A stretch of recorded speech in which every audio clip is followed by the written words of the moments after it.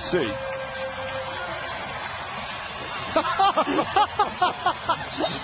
And I don't think I've ever seen that. And he felt like Russell was flopping as he stepped out on the pick. And how about this turnover right here?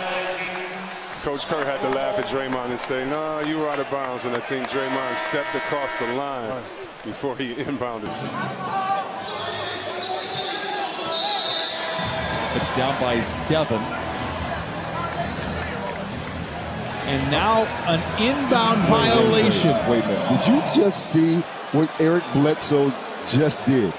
He dribbled the basketball. Wait. I'm sorry. That's a shocking thing. I'm sorry. Where he's traveled, not really thinking, and watch here. Just not thinking. What is he doing? It happens to everybody. Oh, he actually dribbled it inbounds.